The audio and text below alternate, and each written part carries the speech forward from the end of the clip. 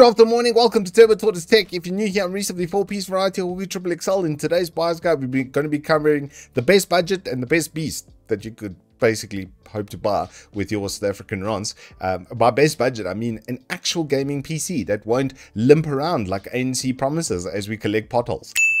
And by beast, I mean like literally no holes barred. This is like pretty much the best premium gaming experience you could hope to have. So starting off with best budget, this upgrade kit is very good for what it costs. It's got a pretty decent motherboard with some upgradability, no second NVMe slot, which is a bit of a ish, but there's a second 4x slot, so you could always buy an adapter card and put it in there. Hashtag just saying. It's got a pretty decent sound card. It's got a pretty decent set of ports as well. Not the best power delivery under the sun. It's just a full-size motherboard with RAM upgrading. So if you wanted to get like a big multi-threading processor, it will run, if only there's just enough power delivery over there to make sure that you could run like a 12-core, you know, 120 watt sort of part. But this is nowhere near that. This is like between 60 to 85-ish watts. This 5700 doesn't have the greatest cache ever, but it's got a lot of cores. 8-core 16-thread part, which is why I like it. Then for GPU, it's still the B580 at the front on value, and this Challenger edition is very good bang for buck. It's going to have pretty decent cooling. You won't need to have an absolute torrent in your PC, just a bit of airflow. It's going to do its job very, very well. Then for power supply, we're going up a little bit, just so that you can, in the future, upgrade to a big boy GPU. If you wanted to get something that needs dual 8-pin connectors and will chow 300 or even 350 watts, this will give you enough headroom that you should be able to run something like that quite comfortably. Then for storage, WD Blue is still it's just the best. This will last you an incredibly long time. Our SN570 2TB has been hard worked on the test bench, and it just doesn't miss a beat. And then for a case, Talos E3 mesh, front side mesh, two 120s in, 120 at the back, can fit a water cooler up top.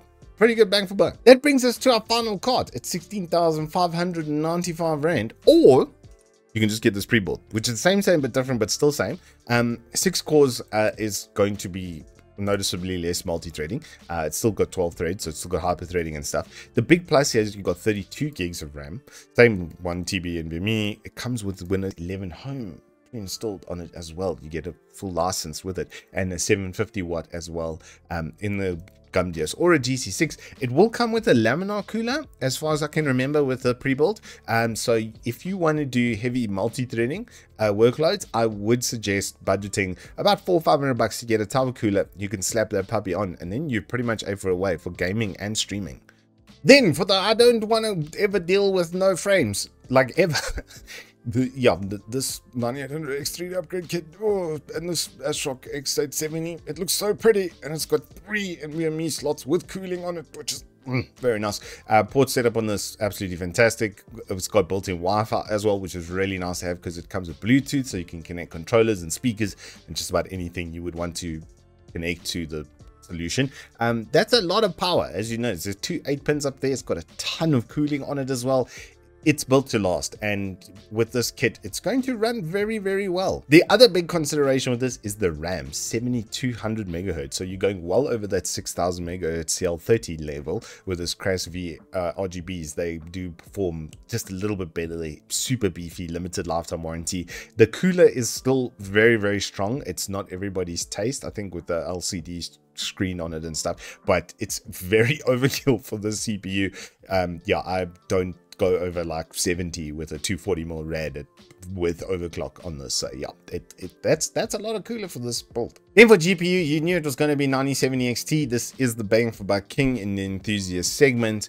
However, there are a couple concessions that you have to make with this. You can game and stream, but you lose out on NVIDIA broadcast, and there's some games that still just don't run. They need to have the FSR4 implemented for it to get there. But FSR4, I have to say, is the best upscaling implementation, especially where the feel of the game is considered, because it doesn't really increase your render latency. I was getting 2 to 8 milliseconds in Stalker 2, averaging about 120, 130 FPS while gaming and streaming off the card.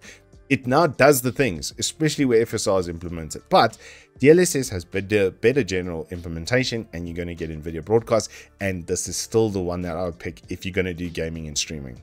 Then for power supply, this 1000 watt with a 10-year warranty has an ATX3 connector as well, so you can go straight in from power supply straight in as well, which is less interconnecting pieces that can set themselves on fire, which I think you'll agree is quite attractive. The price versus performance here is incredibly good. I didn't see one in black, so we're kind of doing a mix match Stormtrooper build is what we're going for here. Info storage, Clev C930, still basically the best premium NVMe, Gen 4, 7000 and 6800. Also doesn't really struggle when it goes over half full, doesn't just get slowed down into the absolute doldrums, and it comes with a heatsink that you can also remove. You don't have to put it on, so you can use one of those fancy slots. And then for case, I want to go with something a little bit different and something Entech. That C8 wood was super nice, and the Flux Pro, the layout and the included fan kit over here actually does present pretty damn good value. If you read carefully over here, you'll see it's got 3 140mm fans at the front, 2 on the PSU shroud over there, and then 1 at the back. So if you put a 360mm rad over here at top, you're going to have 5 in and 3 out. And those 2 at the bottom, hold on. There's a good picture of it here. Look, these are reverse flow, so even though they're open face like that, the flow isn't going down, it's going up. So it's going to blow straight in the face of your GPU and deliver clean, fresh air right in its mouth, because they've put a full mesh grate on the side of the thing over here. Yeah, you can see like the power supply mount and stuff on this is pretty unique. It's very cool. I've got to say, this is a very nicely designed case. I'd love to do a build in this. If you want to buy this PC, you can hit me up in the Discord and I'll build it for you for free, just because I want to build in this case, to be very honest with you. Really nice garrets as well on the side. It's going to look super neat when this thing comes together. And the removable top for mounting water cooling, it's a good time.